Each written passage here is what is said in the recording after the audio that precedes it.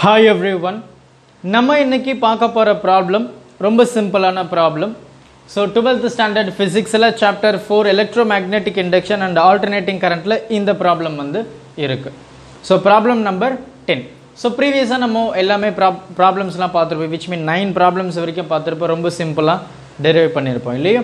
So solve பண்ணிருப்போம். So இது 10th problem. அந்த 9 ப்ராப்ளம்ஸை விட இது ரொம்ப சிம்பிளான ப்ராப்ளம் அப்படி சொல்ல ரெண்டே ஸ்டெப்ல முடிஞ்சு போச்சு.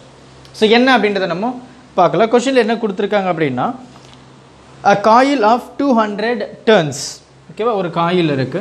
அந்த காயில்ல வந்து 200 turns 200 சுற்று அப்படி நம்ம சொல்லுவோம் இல்லையா? So 200 turns இருக்கு. அப்ப என்ன ஆகுது? In 200 turns carries a current of 4 ampere. சரியா? அப்போ 200 turns இருக்கு. இந்த 200 turns உள்ள இந்த காயில்ல நான் 4 ampere current பாஸ் பண்றேன். அப்ப என்ன ஆகும்? நமக்கு ரொம்ப சிம்பிளான விஷயம் நமக்கு தெரியும். ஒரு காயில்ல எனக்கு கரண்ட் பாஸ் ஆச்சு அப்படினா அதுல மேக்னெட்டிக் ஃபீல்ட் வந்து கண்டிப்பா ப்ரொடியூஸ் ஆகும். இங்க என்ன கொடுத்திருக்காங்க? through the coil. ஓகேவா? if the magnetic flux through the coil is கொடுத்தாச்சு. சோ அப்ப மேக்னெட்டிக் ஃப்ளக்ஸ் என்ன கொடுத்திருக்காங்க? 6 × 10⁻⁻5 வெபர் இவ்ளோ ப்ரொடியூஸ் ஆகுது.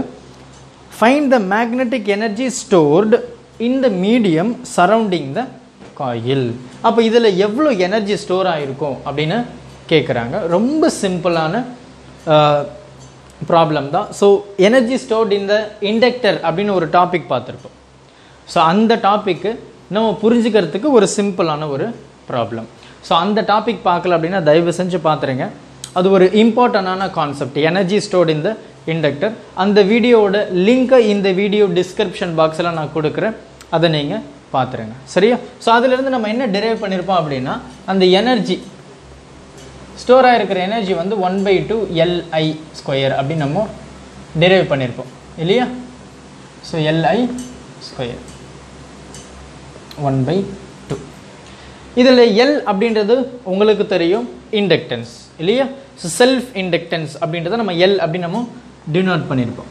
சோ அத நம்ம ரொம்ப ஜெனரலான ஒரு formula mu and n² AL அப்படி நம்ம சொல்லியிருப்போம். அதாவது இந்த செல்ஃப் இண்டக்டன்ஸ் வந்து அந்த காயில் இது இருக்குல்லையே இந்த சாலினாய்டில் பெர்மிட்டிவிட்டியை டிபெண்ட் பண்ணி இருக்கும்.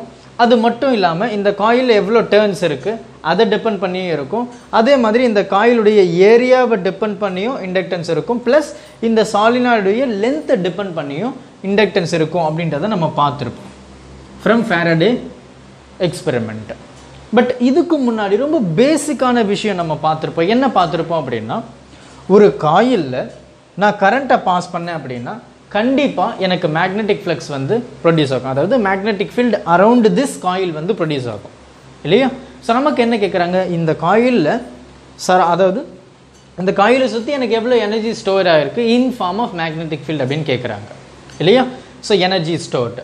அப்போது இந்த காயில் எனக்கு கரண்ட் பாஸ் ஆகும்போது இதை சுற்றி எனக்கு மேக்னெட்டிக் ஃபீல்டு வந்து ப்ரொடியூஸ் ஆகும். இதை நம்ம ப்ரீவியஸ் பேசிக்கான விஷயத்தில் நம்ம பார்த்துருப்போம். இண்டக்டன்ஸை நம்ம எப்படி சொல்லியிருப்போம் அப்படின்னா, ஸோ I இல்லையா? ஸோ நான் ஒரு காயிலில் நான் I கொடுக்கும்போது அந்த கரண்ட் ரைட்டா? ஸோ ப்ரொடியூஸ் ஆகக்கூடிய மேக்னெட்டிக் ஃப்ளக்ஸ் இன் அ காயில், மேக்னெட்டிக் ஃப்ளக்ஸ் வந்து is directly proportional to the current.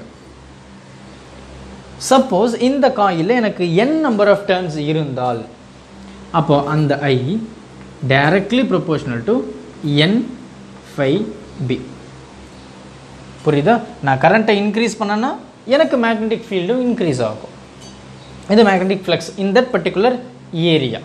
நம்ம மேக்னெட்டிக் ஃப்ளக்ஸை நம்ம பார்த்துருப்போம் இல்லையா? Magnetic flux which is equal to BA cos θ அப்படின்னு சொல்லியிருப்போம். விச் இஸ் இது வந்து dot product of 2 vectors. So நம்ம அதை cos θ அப்படின்னு நம்ம எடுத்திருப்போம். ஓகே. ஸோ அப்போ இந்த இடத்துல இந்த மேக்னெட்டிக் ஃப்ளக்ஸ் எதை டிபெண்ட் பண்ணியிருக்கு? எனக்கு அந்த காயிலில் போகக்கூடிய current. If I increase the current எனக்கு மேக்னெட்டிக் ஃப்ளக்ஸ் சேஞ்ச் ஆகும். மேக்னெட்டிக் ஃப்ளக்ஸ் சேஞ்ச் ஆச்சுன்னா எனக்கு EMF வந்து இன்டியூஸ் ஆகும் அப்படின்றத ஃபாரடே எக்ஸ்பெரிமெண்ட். பேசிக்கான விஷயம், நான் கரண்ட்டை கொடுக்குறேன், எனக்கு மேக்னெட்டிக் ஃப்ளக்ஸ் வந்து ப்ரொடியூஸ் ஆகுது. புரியுதா? ஓகே. ஸோ இந்த டைரக்ட்லி ப்ரொபோர்ஷனல் எடுக்கிறதுக்கு நம்ம LI அப்படின்னு சொல்லியிருப்போம், which is equal to n/b இல்லையா? ஸோ இந்த L அப்படின்றது என்ன? Self inductance. அப்போது இதில் ப்ரொடியூஸ் ஆகக்கூடிய அந்த மேக்னெட்டிக் ஃபீல்டு இந்த காயிலே லிங்க் ஆகுது. ரைட்டா? அப்போ லிங்க் ஆகும்போது எனக்கு EMF வந்து இன்டியூஸ் ஆகுது. அப்போ இந்த self inductance L which is equal to N5B by I அப்படின்னு எழுதலாமா? ரைட்? ஸோ இந்த எல்லை தான் நான் இங்கே சப்ஸ்டியூட் பண்ண போகிறேன். ஏன் இதை நான் சப்ஸ்டியூட் பண்ணல அப்படின்னா, நமக்கு கொஷின் அந்த மாதிரி கண்டென்ட் எதுவுமே கொடுக்கல. ஏரியா கொடுக்கல, டயாமீட்டர் கொடுக்கல, இல்லை ரேடியஸ் கொடுக்கல, எதுவுமே நமக்கு கொடுக்கலையே. So we cannot use this form. நல்லா ஞாபகம் வச்சுக்கோங்க, இது எதுக்கு யூஸ் பண்ணணும் அப்படின்றத. அப்போது நம்ம இந்த ஃபார்மை யூஸ் பண்ண போகிறோம். இண்டக்டன்ஸ் அப்படின்றது நமக்கு என்ன, இந்த 1/2 நான் அப்படியே எழுதுகிறேன். இண்டக்டன்ஸ் நமக்கு N5B by I அண்ட் இந்த I ஸ்கொயர். பார்த்தீங்கன்னா எனக்கு இந்த ஒரு ஐயும் இதில் இருக்கிற ஒரு ஐயும் கேன்சல் ஆகிடுச்சு. ஸோ அப்போ இந்த டேர்மை நம்ம எப்படி எழுதுவோம், 1/2 கரெக்டாக N5B அண்ட் I. ரொம்ப சிம்பிளாக இருக்குது இல்லையா? அப்போது நம்ம வேல்யூவை சப்ஸ்டியூட் பண்ணலாம் டேரெக்டாக. ரொம்ப சிம்பிளான calculation. 1/2 and number of turns வந்து நமக்கு 200 அப்படின்னு கொடுத்துருக்காங்க. So into 200 into magnetic flux நமக்கு என்ன கொடுத்துருக்கு, 6 × 10⁻⁻5. 6 × 10⁻⁻5 கொஷினில் இருக்கிறது நான் அப்படியே யூஸ் பண்ணிகிட்ருக்கேன். அண்ட் I அப்படின்றது கரண்ட்டு நம்ம கொஷினில் 4 கொடுத்துருக்காங்க. அதே 4 நம்ம யூஸ் பண்ணலாம். இப்போ நம்ம எதெல்லாம் கேன்சல் பண்ண முடியுமோ அது எல்லாமே நம்ம கேன்சல் பண்ணி இதை நம்ம கேன்சல் பண்ணிடலாமா? கேன்சல் பண்ணிட்டோம் அப்படின்னா எனக்கு இது 100 ஆகிடுச்சு. ஆமாவா? இப்போ இந்த 100 நான் எப்படி சொல்லலாம், 10⁻2 அப்படின்னு சொல்லலாமா? எனக்கு இங்கே 10⁻⁻5 அப்படின்னு இருக்குது. அப்போ இது ரெண்டுத்தையும் நம்ம கம்பைன் பண்ணோம் அப்படின்னா நமக்கு 10⁻3 அப்படின்னு வரும்.